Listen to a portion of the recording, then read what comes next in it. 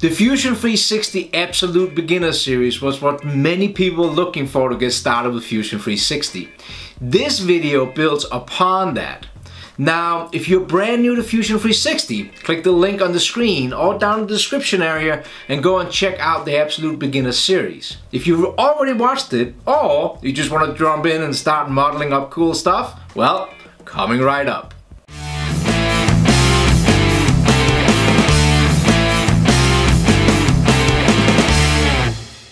Hi everybody, my name is Lars Christensen and thank you so much for taking the time to watch this video. In this video series, we will dig a little bit deeper into the sometimes confusing sketch relations. We're also going to use what some people would call advanced features, but I think we're just going to slow it down. We can cut the forest so we can see the trees. And then I hope I can give you a little bit insight into the power of parametric modeling. Hopefully making your life a little bit easier when it comes to model things up inside of Fusion 360. But before we get started, as always, I really appreciate your comments and suggestions down in the comments area below. If you like this video, give it a thumbs up. If you don't, well, give it a thumbs down. And if you haven't already, I would really appreciate if you subscribe to the channel. With that, let's get going. So the end result is to model up this drawer that has dovetails from start to finish. Now many of you have asked me to start completely from the beginning. So here we go.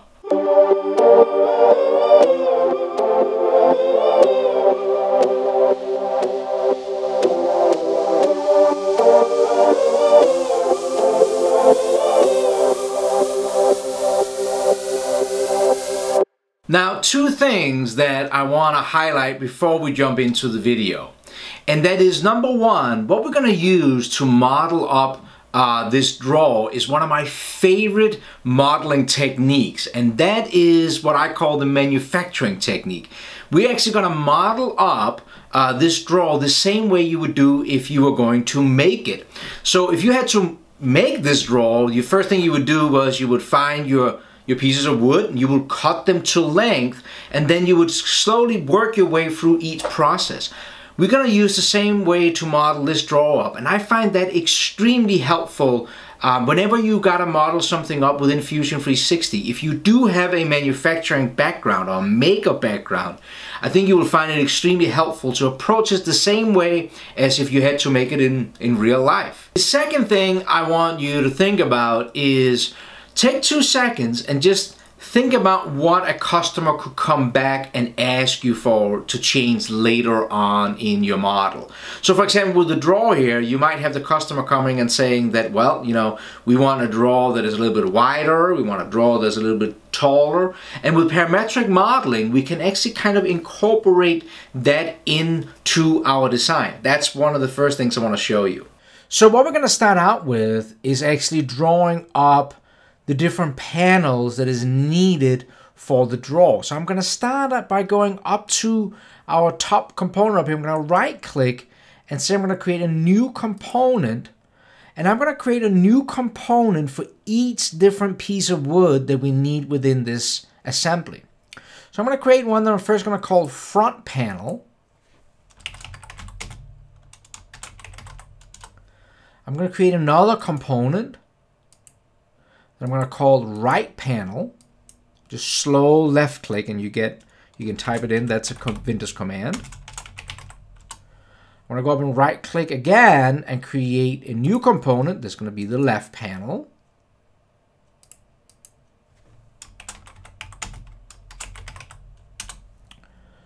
There's going to be one that's going to be the back panel.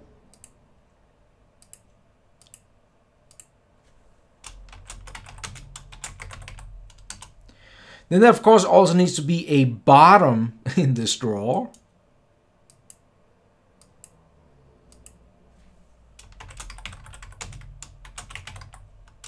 And then there's actually also a front cover on the panel, the one that you will actually see.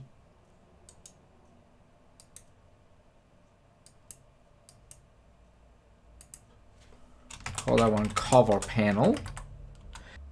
And there's also the knobs, but I actually gonna wait creating those right now because I want to show you how you can bring those into the model later on, because those could have been purchased, those could have been drawn by somebody else or something like that. So let's just wait with those right now.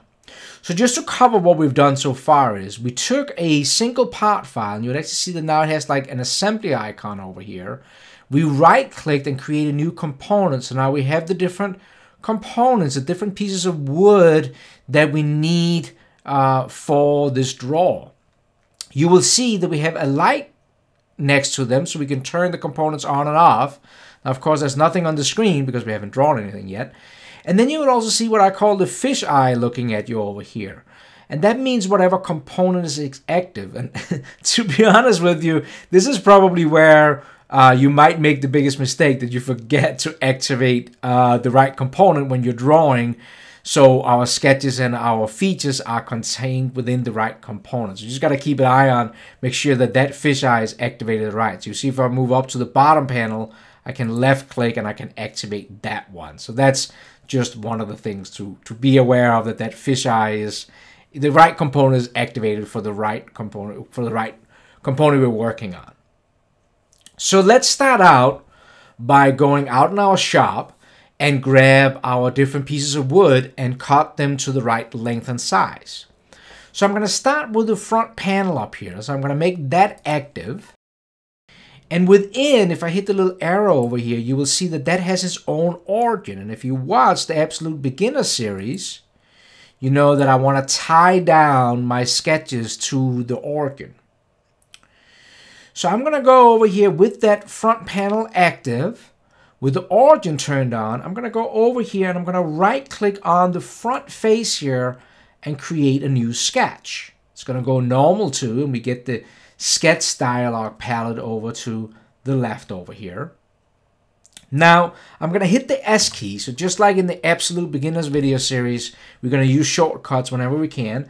And I am going to use the 2-point rectangle or corner rectangle over here. So I'm going to left click on that. And I'm just going to start sketching. I'm not going to be too concerned about tying things in yet. I'm just going to start sketching here a rectangle out. And you will see that automatically we get the dimensions for the height and the width of this piece of wood. So the height for this is going to be 5 inches. So in the Absolute Beginner series, we used millimeters. Let's do this one in inches. And so I'm just going to type in 5, and you will see that that gets put in there. Now to get it over to the length, I'm going to click the Tab key on my keyboard. And the length of this is going to be 28. And then I'm just going to hit OK or hit Enter on my keyboard. And if I scroll out here, zoom out, middle mouse button scrolling out, we can see our first piece of wood. Now notice how the sketch is blue. This is what we talked about prior, that we want these to become black. We want them to go from blue to black. And the reason it's blue is because it's not fully defined. If I grab a line here with my left mouse button, you can see that I can move it around. I need to tie that down to that origin over there. So I'm going to use the midpoint constraints. I'm going to click on the triangle that meets midpoint. I'm going to click the line, and then I'm going to click the origin. And just like that, our rectangle jumps over there. It turns black because now it's fully defined. This is extremely important that you get in the habit of doing this. Now with this, we can actually start extruding it out because now we got a black sketch. So I'm going to hit Q for press pull. And I'm going to select our rectangle. And we can either go this way, we can go this way. I'm going to go minus, go in towards the draw. I'm going to go minus 1/2 inch thickness. So there is our first piece of wood. We have a first piece of wood that is 5 inches tall and is 28 inches long and 1/2 inch thick. Now with that, I'm going to go and turn off the origin because I really don't need that anymore. I'm going to just collapse the tree here. And now I'm actually ready to start doing my next piece of wood, to do that size. And that's going to be the right panel. So I'm going to go down and make that active. So I'm going to click on the active fisheye. And as soon as I do that, notice how the front panel now becomes transparent, telling us that it's still there, but it's not the active component. So that's kind of like this nice feedback you get. So what I want is this draw to be parametric. What that means is that when I change one dimension, other components update to that dimension, making it easier, for example, when the customer asks for the draw to be taller, then we just change one dimension and every component updates. Now, if you are brand new to 3D modeling, this might seem a little confusing, especially when I know you're going to sit with whatever you have to model up and you're trying to apply what I'm doing here. Don't get too bogged down about this. Just at least then know that this is what you're aiming for later down the road, and you'll get it. So if nothing else, just be enlightened on that this is what is possible. So what I'm going to do is I'm actually going to sketch the right panel over on this face over here on the front panel. To do that, I'm going to first have to activate a sketch by clicking up on the ribbon bar, and then I'm going to select right over here on that face, and it's going to go normal too. So now we can see the side of that first board from the front panel. Again, I'm going to hit the S key, and I'm going to select the 2-point rectangle, and I'm going to make sure that I snap into that corner of the front panel and start drawing out. Now you might here be tempted to type in the 5 inches for the height of this board, but I really want to make sure that everything is automatically tied together. So I'm actually just going to place this sketch right out here in space, and you will now see here that I can grab that corner and move that triangle, and then I'm going to use a relationship to tie these two edges together. So I'm going to go in here and use what is called a collinear.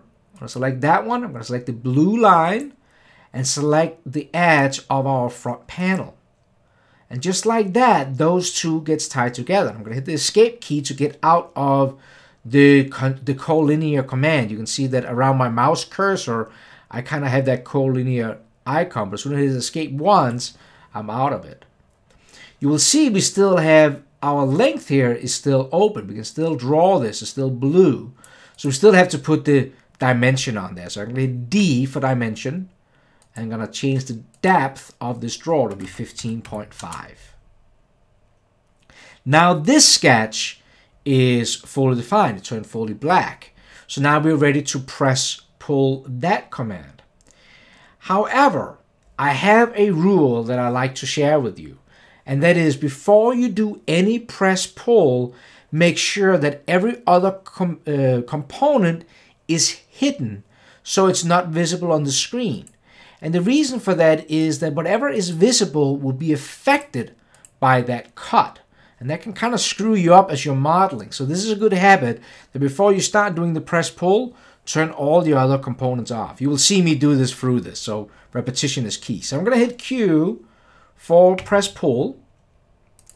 And I'm going to make sure that I select both rectangles here because the software is actually aware of that front panel is there and we use that. And I'm also going to make this one go inward, so we couldn't do this in real life, but I'm going to also go a ½ inch with this one, just like we did before. What that means is when I turn the front panel back on, you can see that these two components are kind of intersecting. We couldn't do that in real life, and this is later on going to be the dovetails going to tie these two together. We're going to worry about that a little bit later. But right now, we're kind of like getting the boards to the right size and placed where we want them, like we would do in real life. So that was the right panel. Now let's go and do the left panel. So I'm going to go and make that visible. Now there's nothing appearing on the screen because, well, we haven't sketched anything in the left panel yet. I'm going to make that active. And now you will see that our front and right becomes transparent. Just going to move around here. And you can hold down Shift in the middle mouse button. And you can move around. I'm using what is called a space pilot to do that. Again, just like with the right panel, I'm going to go up and open up a new sketch to activate it. And I'm going to select on this face over here. It's going to go normal too. Again, S key for our sketch toolbox. 2-point rectangle. And I'm going to make sure again that I snap to the corner of the front panel. And then I'm going to snap to the opposite corner of the right panel we just created. And automatically now everything is constrained. You can see everything turns black. So we don't have to worry about any dimensions here. We're tying everything down. Now we're ready to use the press pull command again, but just like before, we're going to go up and we're going to hide those two other components. Hit Q, and we're going to press pull out. Now make sure you select both rectangles here, and I'm going to again minus a ½ inch. Now if I turn on the right and the front panel, you can kind of see we're getting the same instant as before, that they're intersection, but we're kind of cutting the length of the boards. The last one is the back panel. So I'm going to turn that on, and I'm going to make that active. And then it doesn't really matter which one of those right or left panel bottom face we are selecting. I'm going to select Create Sketch and select that face right there. It's going to go normal too. And just like before, S key for the sketch toolbox, 2-point rectangle. And again, I'm just going to make sure that I snap in to do 2 opposite corners. That gets fully defined automatically. I'm going to hide my 3 other components. Hit the Q, press pull, and select these 2 rectangles. Go minus a ½ inch there. Turn the components back on. And if I move the fisheye up to the top component up here, everything will appear like this. And now we have actually just taken our 4 components for the start of this draw, and we have created them in the right length and ready to kind of like start assembling. Now there's 2 things I want to show you before I give you just a short break. One of them is a really neat tool when you're working within assemblies like this. If I go up to the Inspect command and I go down to the bottom, there's something called Component Color Cycling Toggle. I click on that, and you will see that all our components get a separate color. What is neat about this is, especially if you have a lot of components, is that now we can easily identify each component. You will see over here in the tree up here, we have the light blue is our front panel, and you will also see down in the history tree that the sketches and the extrusion that pertained with those different ones are color-coded above. So it makes it a little bit easier to find. Now the other thing that is important to know is that since this is an assembly, this is, you know, these different 4 boards collected, we need to make sure that they're kind of tied together. Now we did it with sketches, but each component is actually right now just floating around in space, and we really don't want that. I'm going to hit Control Z to undo my last 4 moves here. Now, if you are interested in learning more about joints and how to assemble things, check out the video that I created on that down in the description. But if you're brand new to Fusion and this is kind of like you're working your way through this, don't worry about it. I'll just show you what you need to know right here. So what we're going to do is we're going to decide that one of these components, the front panel in our case, is going to be kind of like nailed down in space. So we're going to go up to that front panel. We're going to right click and we're going to ground it. Hit ground, and you will see we get a little thumbtack on the front panel. That means that right now the front panel cannot move. It's tied down in space. Now in theory, we could do that to the rest of the panels, but there is actually a very neat component up here called as-built joint. I'm going to use that one instead. And that means that we are pretty much gluing the components together. So I'm going to say the front panel that we just nailed in space and the right panel are as-built joint. And that way, when I hit OK, I am now assured that these 2 components are tied together. I'm going to do that with all of them. So I'm going to right click and hit Repeat as Built Joint, just to use the same command again. I'm going to select the right and the back. Make those rigid. And then one more time, right click, repeat Build as Joint, and do the 2 over here. Now I have made sure that we have one, you can look down in the feature tree here, the first one, the front panel, that has been nailed and ground with a thumbtack. And then the other one has built as joint down here. So if you just came from the absolute beginner video series and are now sitting at this point, I know that, like I said earlier, it might seem a little confusing the way we model everything up and tied it together. But let me just show you the power of this. If I go into our very first sketch and I right click and hit edit sketch, remember these? We had the 5 inches tall by 28. If I change this, for example, to 10, and go out of the sketch by hitting stop sketch, see how the 3 other panels followed that 5 turned to 10 inches.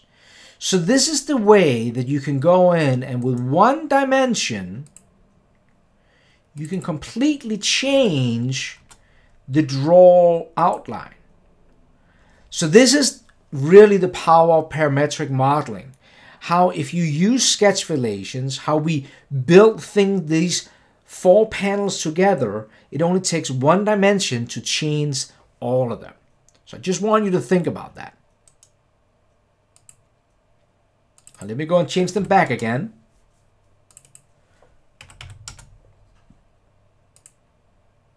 If nothing else, you saw the power of parametric modeling. I know you eventually will get there, even though that it might seem a little confusing now.